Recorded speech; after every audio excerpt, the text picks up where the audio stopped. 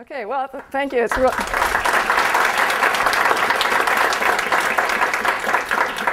Thanks. It's really a pleasure to be back. And one of the first things I did is I took a look, who's gotten this award before. And I put in red there the people who had gotten an award, who had gotten their PhD here at Purdue. And then 3 people are underlined. Here's the IQ question. What do those 3 people have in common? And there's at least one person in this room who should know the answer to that question. He's sitting right there in the front row. And that's my husband. My husband was the thesis advisor for 3 of those students. And so I thought that was pretty incredible, that it's really a tribute to him as much as to the students that they have gone on to be so successful. Now, there would be a 4th, namely me. In fact, the reason when I went to Purdue was because of Peter and Sam Conte. And Peter started out as my original advisor, and I don't know what happened, but maybe he just felt like he had too many students or couldn't handle me, so he decided to propose instead. And then Herb became my advisor. Okay, so my career has kind of fallen into four major chunks.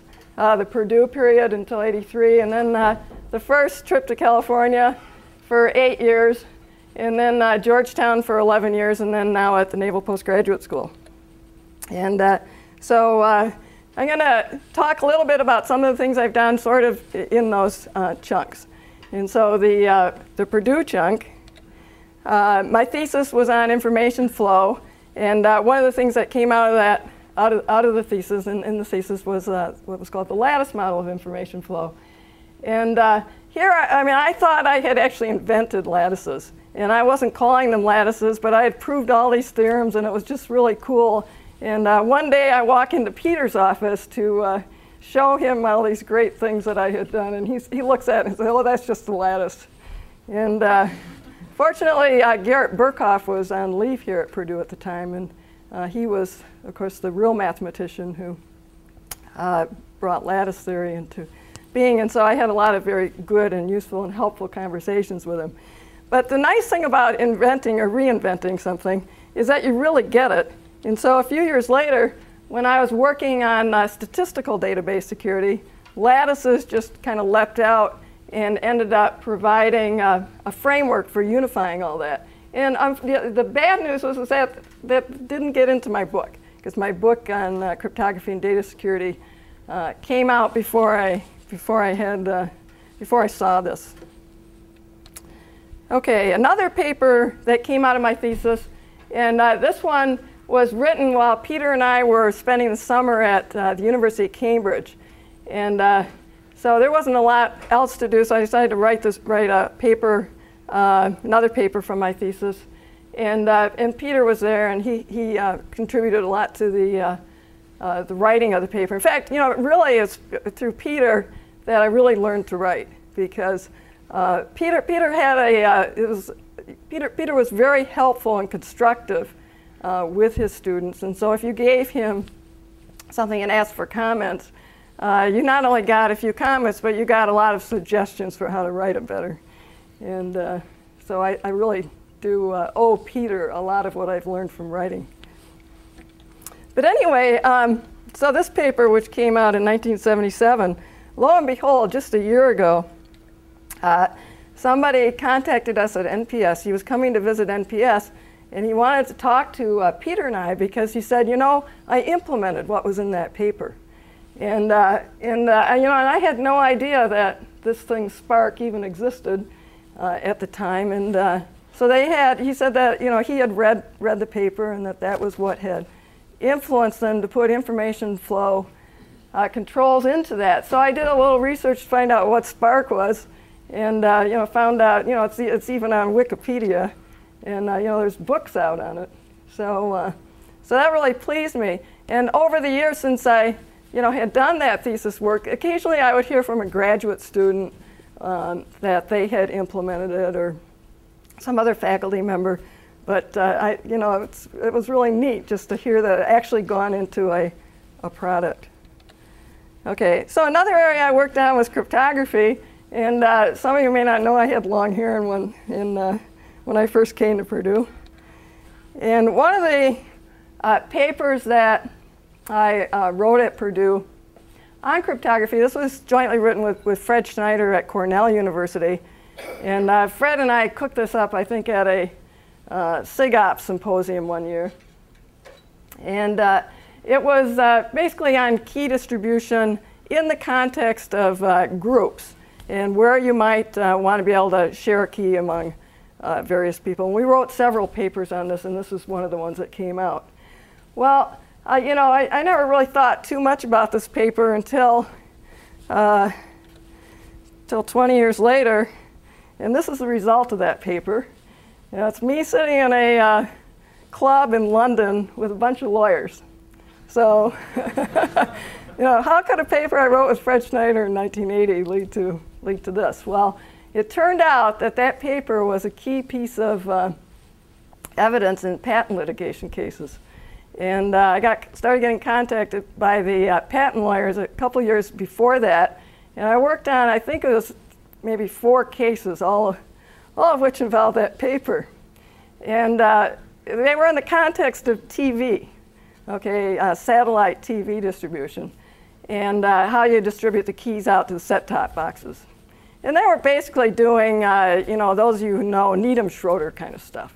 Okay, obvious sort of stuff today. And the patent was, and so there was this patent that somebody had gotten that was basically for doing Needham-Schroeder kind of stuff. And, you know, and you kind of look at that and say, you know, everybody knew about that. You know, that's in the public domain. And, but the key thing about the paper with Fred Schneider is that we had used the word broadcast in the paper. Okay, and so since this was the TV, context of TV, it turned out that was just the, you know, the critical thing, that we were broadcasting some keys out. And anyway, it was fun, and all the cases had a good, they all resolved in our favor. So anyway, so yeah, I mean, you never know what's going to happen to your papers. I'm not sure anybody, you know, really built a system based on that, but it sure made a difference in the patent cases. Another thing I worked on, this was with a student at Purdue. This is, you know, I was teaching, maybe it was the first time I was teaching a security class here at Purdue. And one of the students, Giovanni Sacco, he found a flaw in the Needham-Schroeder protocol. And I took a look at it and I said, yeah, you're right, but, you know, I think we could fix it with some timestamps. And so we wrote this paper together and it got published. And, you know, in fact, you know, most systems that implemented Needham-Schroeder ended up using some kind of timestamp or something to solve the problem. It was a replay problem that came up without it. Okay, one of the most fun days I had at Purdue was when George DeVita called me up and said he had cracked RSA. Okay, so he had cracked public key cryptography. And of course, after you looked at it, you found out he hadn't really cracked the math. But what he had found was that in the way the crypto was being described and often advocated the way you use it, is that a flaw which would allow you to be able to end up getting plain text. You couldn't actually break the keys, but you could end up getting plain text. And so that was kind of neat. And the systems today aren't vulnerable to that because they hash the message before they do the crypto. And so you don't have that problem. But if you didn't hash before you did the crypto, it was a problem. So so George had that result, and I wrote this paper, and I talked about George's result, and then also what you could do to avoid the problem by hashing and other things. And I think Donald Davis had actually suggested the hashing stuff even earlier, so it wasn't an original idea for me. But something else that came out of that paper that was fun was a generalization of the attack that was used to attack RSA. And this particular attack also, this is a generalization of not only the attack on RSA, but also the tracker attack that I worked on also. And it was a very simple thing. I ended up calling it the many-time pad because it's sort of like, one-time pad is a crypto thing that you can only use once because you lose all your security if you use it more than once. If you just use it once, you've got perfect security. You use it twice, you've got no security. But anyway, the idea with the many-time pad is that you could use it over and over again. And so the idea is you'd have this pad, and then you'd request, you would be able to get some function of the pad. Okay, and the system would give that back to you. In the RSA, it was the function was getting the person to sign it. So you get them to sign the pad. And then what you really want to do is get the function of x. And so what you do is you pad x, with this pad p, and then you get that result. And then you can factor out the pad, and then you end up with the result of f of x. And that was what George's DeVita's attack was basically about. But that was also the tracker attack that Peter and I and Mayor Schwartz was another graduate student here at Purdue. He's another one of Peter's graduate students. And so that many-time pad was a generalization of that tracker result. Okay, along about that time was when Sam Conte retired, and this was October 1979. And you'll see that Peter became head here of computer science at that time. And this was in SQL. Now, if you flip this issue of SQL over, you got me.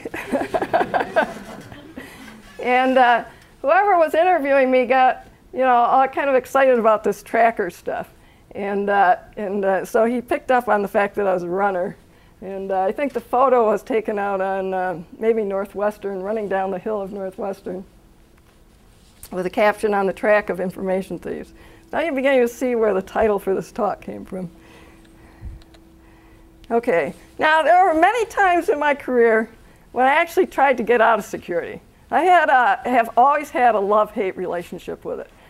Intellectually, I found it very stimulating. There's obviously an important need for it.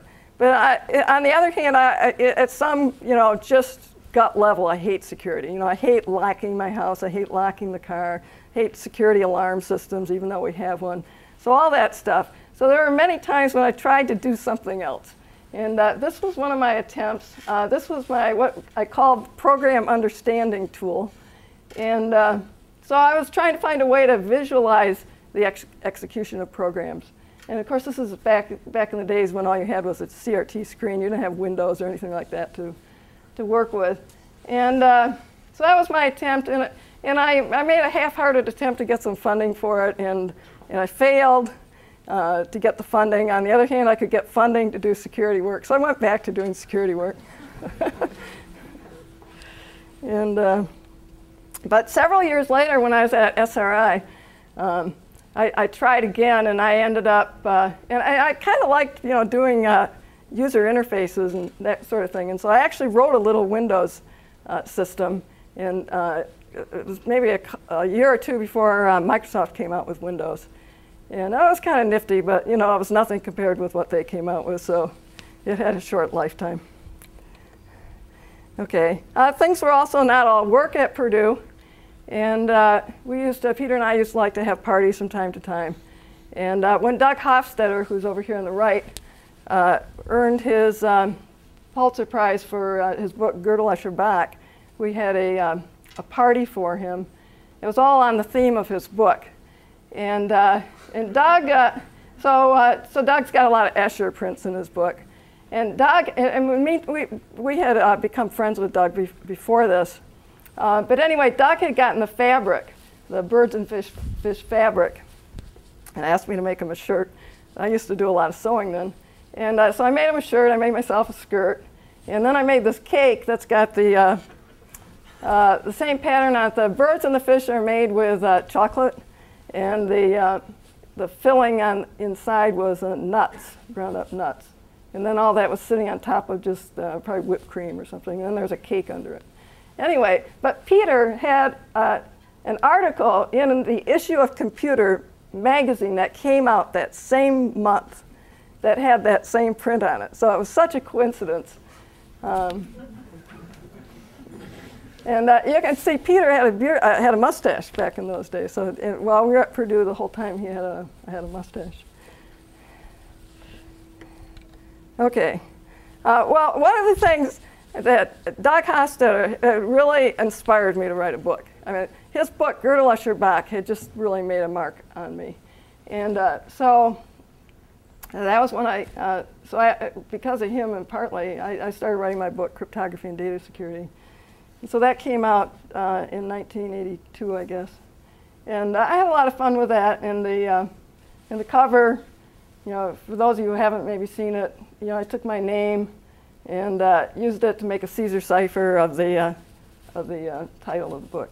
So that was kind of fun. And there's a little puzzle in the book too. And over the years, maybe half a dozen people or so have contacted me saying that they solved the puzzle in my book.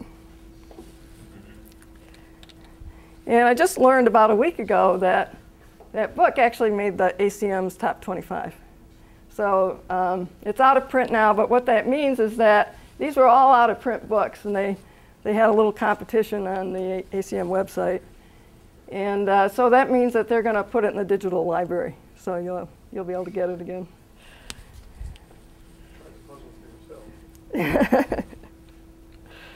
Okay, so the first trip to California, I was 4 years at SRI International and then 4 years at Digital.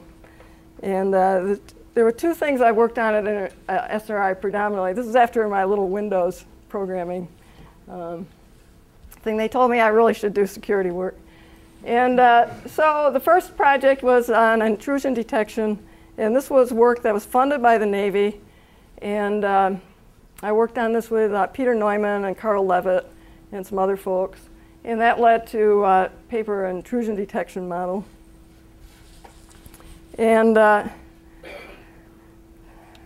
of the other things that happened there was that I actually started getting pretty concerned about the implication of intrusion detection. And we were looking at it in that context mostly of watching user behavior. So what files are people accessing and what software are they running and so on. So we started getting pretty concerned about the social implications, the privacy implications, and what that would do to the work environment. So Peter and Don Parker and I wrote a little paper that got published on that aspect of it. Okay, the other project I worked on was a C-view security model. And that was done, we collaborated with Roger Shell and some people at Gemini Computers down in, the address there says Carmel, but they're actually in Monterey. And we used to, Teresa Lunt at SRI worked on that with me, and we would drive down to Monterey for these one-day project meetings, or two-day project meetings sometimes. And we always had our lunch on the coast. This was sort of like my rule, is that we were always going to leave the office and go have lunch on the Monterey coast. And then, then we would stay, when we stayed over, we'd stay in the Seaview Inn. So that's how this project got named, was the view at the coast and the inn where we stayed. But anyway, that work got me very concerned about the implications of trying to build systems that did multi-level security to handle classified information at all different classification levels and so on. Because what we ended up with, to me, was a little bit of a nightmare in terms of the usability issues. And so between that and my concerns about intrusion detection, that kind of led me again to try to get away from security. And so I went over to DEC, and I was actually doing some software development work at DEC and on the mail system. And that was kind of a lot of fun. But shortly afterwards, I got contacted by a hacker, one of the hackers in the Legion of Doom. And the Legion of Doom was the most prestigious hacking group at the time. So he had a little magazine that he called Worm. And he wanted to interview me for that magazine. He had read my book and read about trackers, and he had actually written an article about trackers in an earlier issue of his magazine. And so he wanted to interview me. And so I said, okay. And so I let him interview me. And I actually got very interested in him in the process of that interview. And then after he interviewed me, the guy that does 2600, the Hackers Quarterly, wanted to interview me. And so I ended up getting interviewed for that magazine, too. And out of the process of all that, I got more and more interested in them. And so I started interviewing them. And that was a lot of fun. And as a result of all that, I wrote a paper on hackers that I presented at the National Computer Security Conference. And it was just, I interviewed, I don't know, maybe a dozen or 20 of these guys. In fact, I still remember Peter and I, we were passing through Denver. Maybe we were going to Colorado Springs or Boulder. And anyway, and one of the hackers I've been interviewing lived in Denver, so I thought, let's stop and meet this guy. And it was quite an experience. He was living in a garage. And all I had was, some books and things like that, and some, really old, cruddy computing equipment, and, maybe a bed. It was actually probably not really a bed. It was probably maybe more like a mattress or cot or something. And that was it. And he was all beaten up. And it was, like I said, it was quite an experience. And so anyway, that paper, got accepted and was presented at the conference. And then I also had a panel with some of these characters.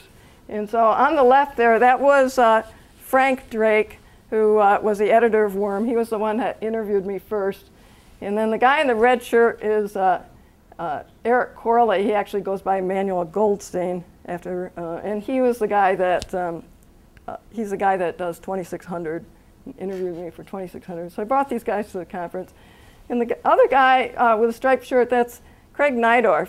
And so after I wrote this paper, and before the conference, I got contacted by Craig and then his lawyer, who wanted to know if I would help with his defense.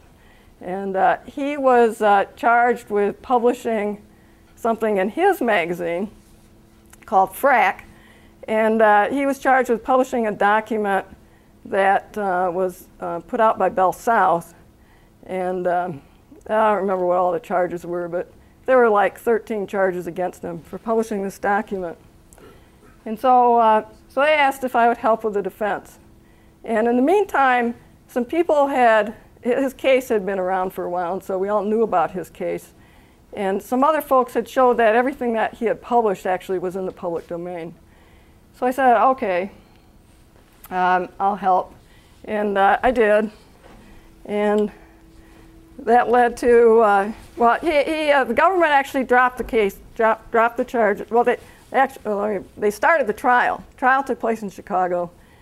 And it went on for a week, and then the government dropped the charges before I had to testify and before it went to jury or anything. So the government decided they didn't have a case either. And so I ended up writing this piece, which turned into a debate in Communications of the ACM, not about his particular case, but about just the issue of, what can you publish? What should free speech look like on the internet and stuff. And so there was a whole bunch of other people that wrote comments. And that was kind of fun. Okay, and I started getting some publicity. I was actually on the cover of Microtimes magazine as a result of that, and interviewed by John Perry Barlow, if any of you know who he is. Okay, and then we started a conference. So I was on the organizing committee for the first conference on computers, freedom, and privacy, and then on the committee for the first several conferences. And so what we tried to do was we tried to really bring people together from law enforcement and the civil liberties communities and you know, a bunch of other people that were interested, lawyers and so on. And I chaired a panel that had on it mostly law enforcement officials, and then also got Al Bays, who was the assistant director at the FBI at the time, to come and give the keynote talk at the conference. And that was the first time I met Al, but I had actually known about him before, because he got really interested in the intrusion detection work that we were doing at SRI, and his office at the FBI ended up funding some of that work after I left. Okay, so I went to Georgetown, and the pictures here, so this is from somebody's note card, and this was actually the view I had of Georgetown when I walked to work every day, because I walked over a bridge, and that's what you saw. Oh, it didn't look, the colors weren't like that, you know, in January. And then the other pictures are ones I took outside the Georgetown gate. The whole Georgetown campus was very pretty, but these two pictures were actually taken of the same shot, but just at different times of the year. And that was the gang at Georgetown when I left. We were a very small department. There were only 5 of us when I started. And there's a couple of Purdue people here. Mahe Velautapia was a student at Purdue. And then Clay Shields in the center there was on the faculty here at Purdue for a few years before we stole them from you. Okay. So out of that work that I had done, you know, studying the hackers and then the Computers, Freedom, and Privacy Conference, I was asked by the National Academy to chair a working group to look at rights and responsibilities of people in network communities. And so we did that, and that was a lot of fun. And that was when I first met Steve Case, because Steve Case, you know, America Online was pretty small at the time. And so Steve came and actually participated in this thing, and it was great working with him. Okay, another thing that happened was I wrote an article that turned into another debate in communications of the ACM, and this was on the topic of whether or not the FBI should have the capability to be able to continue doing wiretaps. And the issue was not the encryption so much as just the fact that the technology was changing, I was going digital, and their traditional means of doing wiretaps were not, didn't work anymore. Okay, and so they needed some new technology and other kinds of things. And I got pulled into this because I remember Al Bays. Al Bays was the assistant director at the FBI. But when I first came to Georgetown, I'd worked on this Craig Nydorf case. Well, that case was tried in Chicago. And the judge in that case was in charge of the Inslaw investigation. Now, most of you probably never heard of the Inslaw investigation. You don't need to know. But there were a lot of allegations in that about the CIA and the FBI. And so the judge said, you know, this woman is definitely doesn't sound, you know, is going to be critical, is going to really look critically at what the government's doing here. So he hired me to investigate the FBI. Okay, most people don't know this. So, so I go over to the FBI, and the particular thing I was to look at was whether or not they had ripped off Inslaw's software. And it didn't take me long to realize they had not ripped off Inslaw's software, among other things. And there were all these other allegations. Other people were looking at them, and they were just, all these allegations were bogus. I mean, it was really remarkable to me how this company had gotten so much publicity and had gotten the government to spend millions of dollars on these really futile investigations of the FBI and CIA. But anyway, Al Bays was, so he was still the assistant director, so I was working a little bit with Al Bays when I was doing that. And then Al Bays asked me when all that was over if I would consult for the FBI. So I went from, you know, defending hackers to investigating the FBI to suddenly becoming an advisor to the FBI. All in the space of a couple of years. And And so when the issue of whether the FBI should be able to do wiretaps, I spent a lot of time over at the FBI interviewing them about what kind of capability they needed and so on. So that led to this. And I took a position generally supportive of the government being able to do wiretaps, which is not a very popular position with most academics or probably maybe even the average citizen. And so after that, so while I was consulting for the FBI and the NSA came up with this thing, the Clipper chip, which addressed the cryptography side of the problem. And so I got brought into that, and I wrote a bunch of articles on it. And the basic idea was that you'd have a couple of bad guys here talking on the phone, and they would be using technology that had a special chip in it, and the chip would allow the FBI to do their wiretap, okay, and basically get access to the plain text. And the encryption was done with an algorithm called skipjack, which was classified. This was an NSA-developed algorithm. So it's classified encryption algorithm. And then what they did was when they made these chips, the chip had a key in it. Each chip had its own key in it. And they would split this key up. And the Treasury Department got half the key, and NIST got the other half of the key.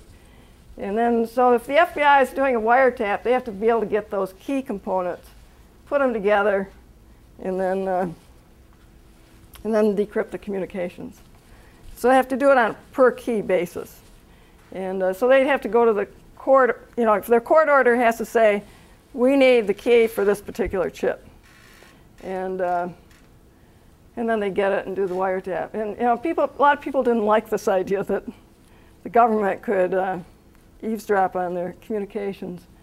And what they didn't know is it was really, really hard to get this thing to work. It took several trials before it worked. And I still remember the first time. I was going as an observer, and so they were simulating the whole thing. And so I went with the Treasury guys. And so the way it works is they first, they get a phone call or maybe some written documents or something saying they need to get the key. And so the Treasury Department goes into their safe to get a disk that's got their keys on it. Okay, and so and they get the disk, and then they go, and then they have to get a special computer to use to make sure the computer's clean.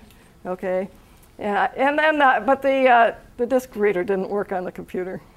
Okay, so you couldn't get the keys. So what they had to do was they had to go get another computer. They had to totally clean the computer, and this took quite a while. And then they could get their keys.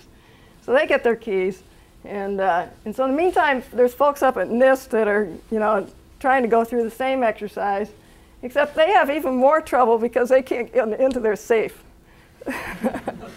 Safe's got one of those electronic locks, and the chip had a malfunction or something, so they couldn't get in their safe. But in the true government fashion, there was a backup safe, and so they finally got in their backup safe, and they got their disks, and they got all their keys, and then so now it's rush hour, and everybody's driving down to Quantico to meet up to try this part out. And we get there, and we put our disk in, they get the keys out, and this puts their disk in, and there's nothing on it. Because they didn't write to the floppy disk. Whatever they pulled off, they wrote to the hard drive. They didn't have the hard drive with them, so that ended the first time. And the second time, something else went wrong. The chip that there's the skipjack chip that was in the FBI's computer didn't match the one that was in the phones. Okay, so it didn't work. But they did finally get it to work. But it was quite a challenge. Okay. I mentioned that the algorithm in there was classified. The skipjack algorithm was classified. And so, on top of the fact that you've got the government eavesdropping on you, you've got them using an algorithm that hasn't been vetted by the public. And so that's bad. So they put together this team of people to vet the algorithm. So I was on the team, and it was really a good team. This is Walter Tuchman, the guy who designed the data encryption standard, and Steve Kent, some of you might know him, and David Mayer, and Ernie Burkell. Where's he? Oh, somehow he's, oh, there he is, Ernie Burkell, and me. And we were the team. The other folks here were NIST people, Miles Smith and Dennis Branstad, and a couple of NSA people. So we looked at the algorithm. We thought it seemed okay. I spent several weeks at NSA, and actually came away with the conclusion that, hey, this would be a fun place to work. It was very, very intellectually stimulating, but still kind of laid back. And so it was just a wonderful environment to be in.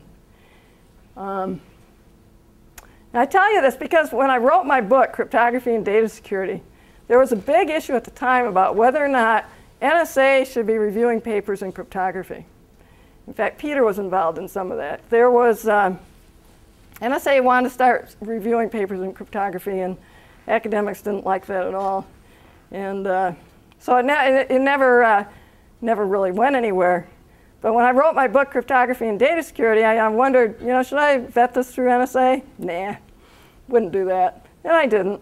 And I was afraid. There was some fear component that either they would take stuff out of my book I wanted in my book, or they would, take a long time and the publication would get delayed by years or whatever. So I wouldn't have anything to do with NSA back in those days.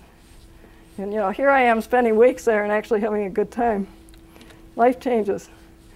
Okay, and Dennis Branstad at NIST and I, there was a lot of interest in trying to come up with an alternative to Clipper that would still let the government get access when they needed to.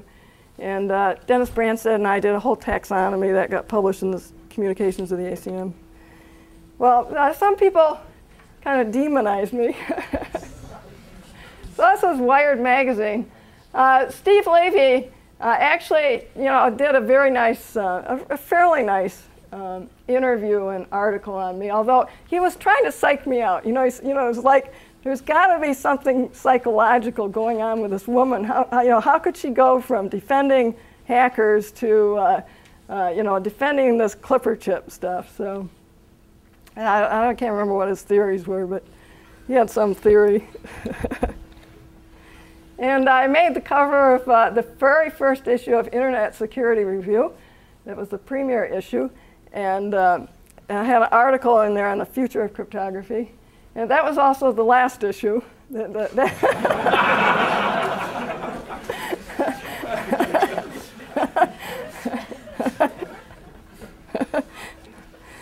I wrote my first op-ed.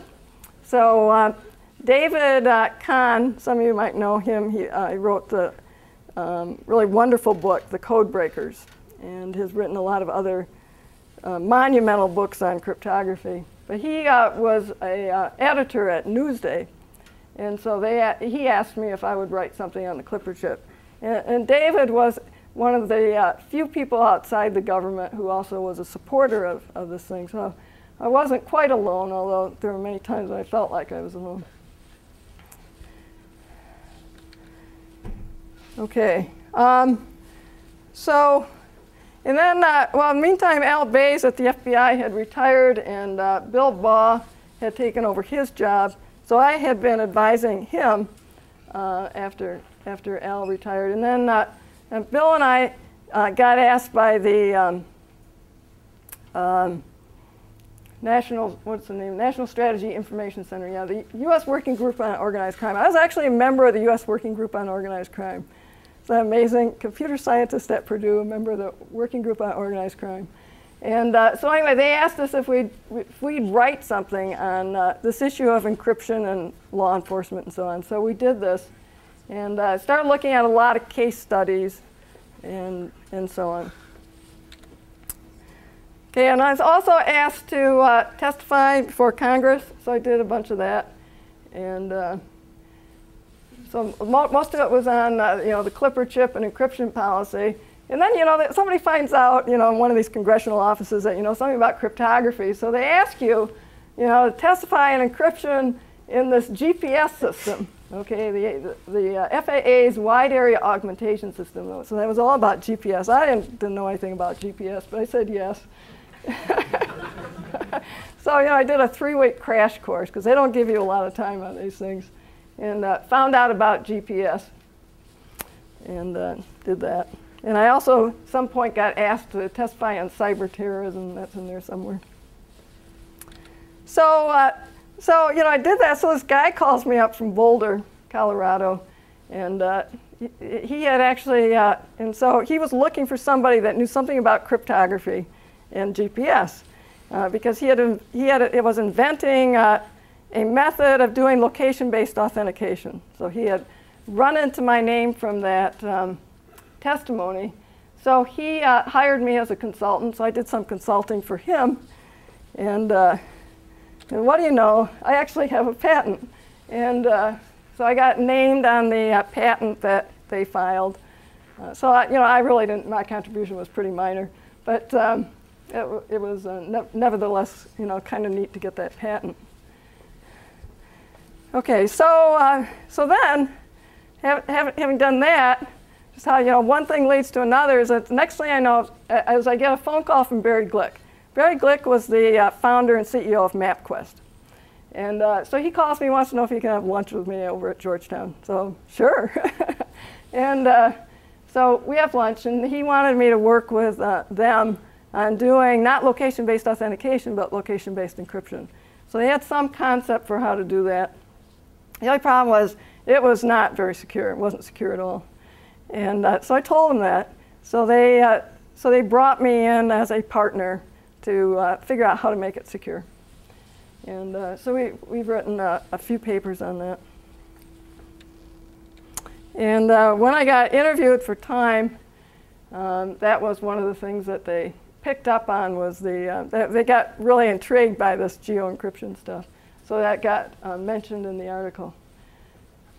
And in the background there, that's sort of the same view of Georgetown that you saw. They thought it'd be cool to take my picture on the Key Bridge. So they did. And so Barry Glick was one of my partners. So we have this little company.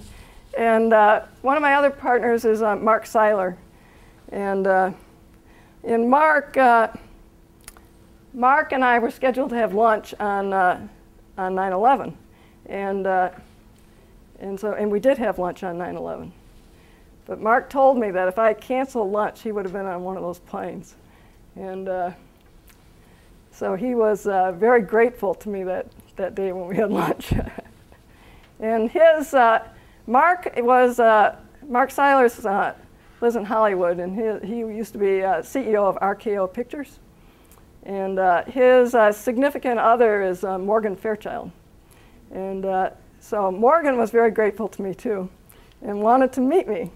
And so I was in Los Angeles once and had dinner with her, and she was every bit as beautiful as had shown up on screen. So it was a lot of fun.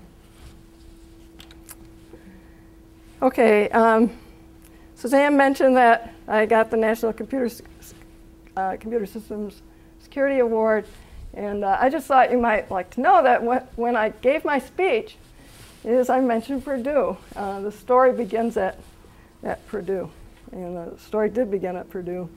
And some of the things that I had learned over the years,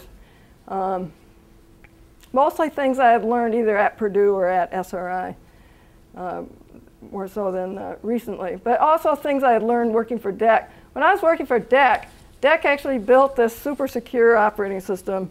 It was ready to ship, and they canceled it after spending $10 million, roughly. I mean, it was millions of dollars on it.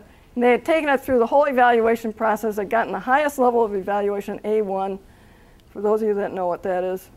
And then they canceled it before they shipped it.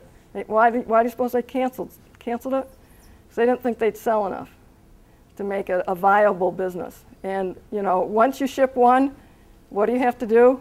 Support. And they think that they would get enough money to be able to pay for the support. So, so that was this point here. But just some of the other points. One of the things I really realized is that we build these models of security and we prove all these great points about it. The hackers hack outside the box. Okay, they're not hacking within your model. And that was one of the things I learned when I started interviewing them and spending more time trying to figure out, what do these guys really do?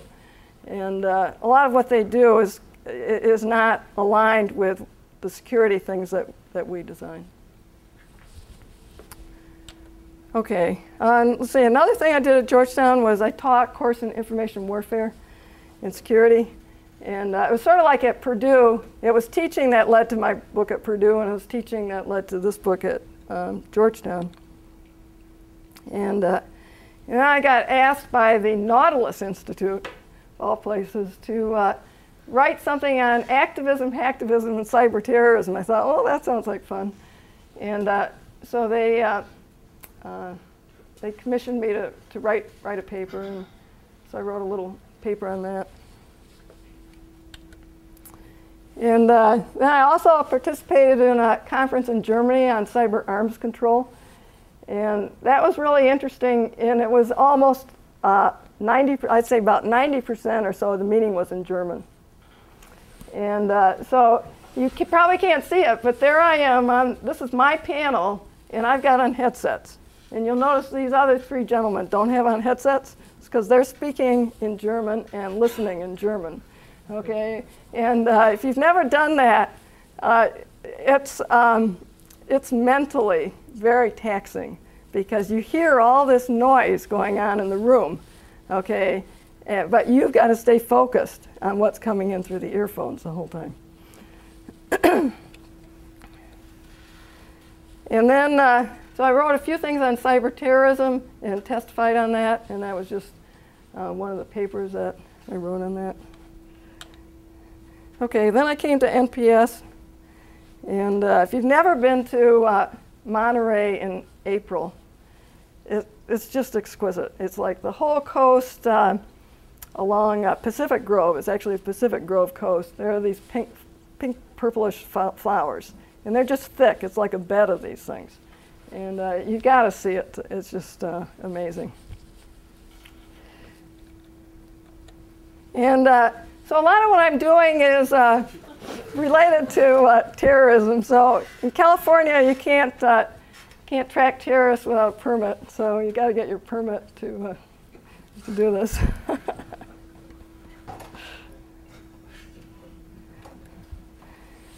And this is, I think it was probably the last slide. This is just kind of a summary of what I'm teaching. So, so I went from teaching computer science to some things that kind of have some overlap, but this one here is really off the wall compared to what I was trained for. And then just some of the things I'm working with. And this project down here, the one at the bottom, Jim Mule, I'm working on. Jim's actually does 99% of this, but it's been a privilege working with you on it. Okay. And I think I pretty much spent all my time, but I did get through it all. Thank you.